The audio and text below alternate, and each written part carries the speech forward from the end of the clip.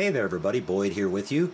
Well, I just wanted to make a quick video to announce a future project here on the TrekWorks channel. As you can see in front of you, we've got this beautiful model of the Nautilus. I've just ordered this off of CG Trader.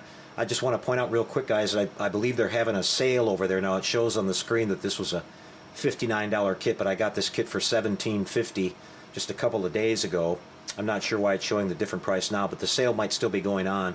They were running a special, basically 70% off of all of their 3D models out there, and you guys kind of know what I'm leading to here. A couple of weeks ago, I made a little Facebook post where just after Christmas I got my first ever 3D printer. I got a Anycubic Viper. It's a filament type printer.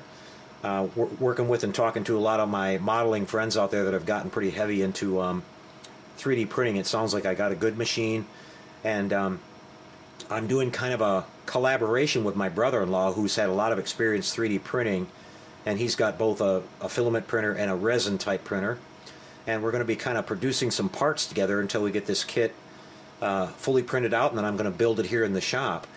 But just kind of a little backstory here. I've wanted to build a model of the Nautilus for probably since I was a kid, and over the last 4 or 5 years I was looking at some of the resin kits that are out there. There's the 66-inch one that's made by several different manufacturers. There's a couple little smaller ones, but I could never kind of quite fit or find the exact one I was looking for. The 66-inch makes a beautiful model, and a lot of people build that into like an RC submarine, and that wasn't really going to be an option for me. And I was kind of thinking a little smaller, maybe around 3.5, 4 feet. I could never find one that was exactly kind of the size I wanted. And then when it came to the interior detail, either a lot of the kits didn't come with an interior at all, or the interior that they do come with was kind of spotty, as far as most of them weren't very accurate or very complete, and they were kind of, you know, low resolution parts. They weren't very detailed. And so I was always looking for something that had a really accurate, you know, exterior, but also a really accurate interior. I especially was interested in the salon area, you know, Nemo's kind of personal cabin that you can see when the bay windows on the sides of the ship are open. And you know, he has some specific items in there, his organ, of course, and then his little specimen collection, you know, and the little kind of stand he had in the middle, and some specific furniture. Anyway, also the detail up in the light, or in the wheelhouse, which this model, I'll kind of scroll through some pictures here and you can see what I'm talking about. This, I was just kind of really excited when I found this, as I said, and I'm venturing into a whole new area here with doing the 3D printing, and so we're going on a little adventure here, you guys. I'm going to show you the pros and the cons of the whole thing. I'm not going to skip over anything. My learning curve here is going to be from ground zero, basically. Luckily, I've got some good modeling friends that can help me, that have got experience, and my brother-in-law is going to work with me. He's going to do all the printing of the small little detail parts in resin, and so we, you know, have those turn out really nice, and then we're going to kind of collaborate back and forth with our filament printers to produce the hull pieces, which we are going to have to deal with a little bit of you know, the lines that you get from the printing, but this ship is covered with rivets, and it's also got a really kind of a rough, you know, kind of corroded paint job that goes on it. So I think we're going to be able to hide a lot of that stuff. I'm going to be using a couple techniques that I've been, you know, researching about how to make, you know, these. I'm learning more about this. As you guys know, I'm working on the 3D printed Nomad, and you do find out that the PLA type filament that you use for, you know, certain types of printing, it's not very sandable. In fact, it's not hardly sandable at all. And there are, you know, optional ways of smoothing that out, including isopropyl alcohol, different types of fillers and things like that. But I'm just kind of, you know, you got a choice on this model if you want to order it with or without the rivets. I decided to go with the rivets because, yeah, I could put all the rivets back, but that's a lot of rivets, and it also turns out if you order the one without the rivets, you lose all the plating segments that are on the ship as well, and so that means you'd have to scribe all that back in, and I really didn't want to go that far. So I'm pretty sure I'm going to be able to get this smoothed out and looking good with, you know, especially with the type of paint job. As I mentioned with the Nomad I'm working on, you know, with those smooth metallic surfaces, you have to clean it up a lot better. But this ship was kind of, you know, corroded and, you know, slightly barnacle covered on the bottom, and we can, you know, do a lot with that anyway. A lot of character goes into the paint job. But let me scroll through these some of these pictures for you. and you can see different renderings of the ship. Here's kind of an up close of the wheelhouse and the detail. This is why I really decided to go for this kit, you guys. It's the most accurate Nautilus I've ever seen and the most completely detailed. Here's the sort of open bay window where you can see partly into the salon area there. Kind of a back view. I love the stand that it comes with too. Here's some detail on the top. Now this is fully functional. The lifeboat there you see at the back, that's a fully detailed separate model. You could display it with or without the covers on it. The vents, the dorsal vents, the hatches all open. The dorsal vents are all hinged so they can be displayed open or closed, which is a really neat little feature. You can see they got the different, you can see it in different configurations there. The detail of the stairwell going down into the main crew quarters, that's all there. And of course this is what really set me in on this model, you guys. This is really accurate. You get all this detail inside the salon area.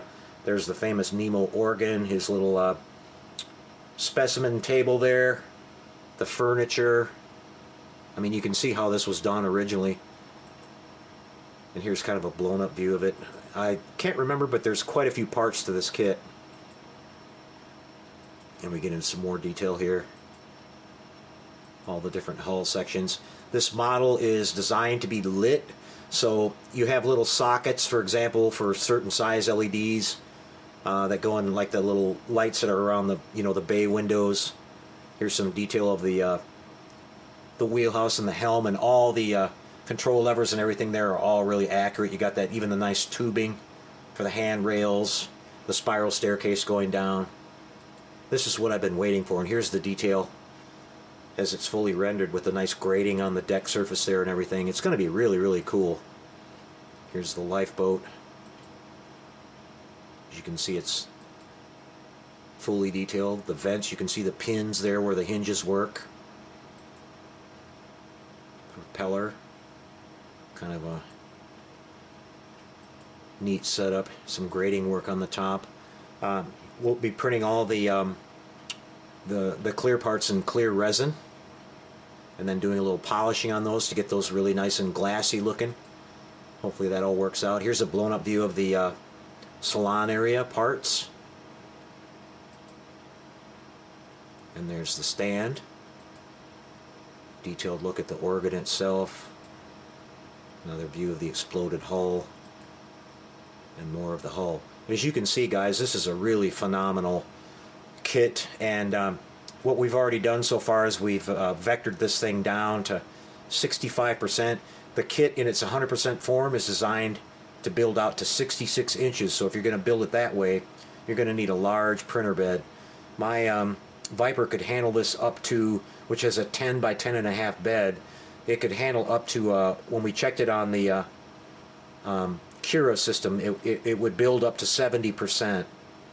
I think maybe just a hair a little more than that, but I decided on 65%, which will make this model right around a little over 3 feet, about 3.5 feet, and that'll be a really nice size. And the test prints that we started doing are looking really promising as far as the detail goes on the hull and everything. So I think it's going to be really cool. But I'm going to take you through on my end of learning how to 3D print here, you guys. So it's going to be a neat little kind of different approach. And I literally know nothing, so I'm going to be sitting down recording my little sessions where I'm working with the software, and even when the prints fail and things like that. I think you guys that are trying to get into this yourselves might find this really interesting. But that's it for this one, you guys. Just a really exciting project. This is just a whole new frontier for me, and I hope to carry on into other things. I've got some great ideas for some little things I want to do to help modelers out there with bases and things like that.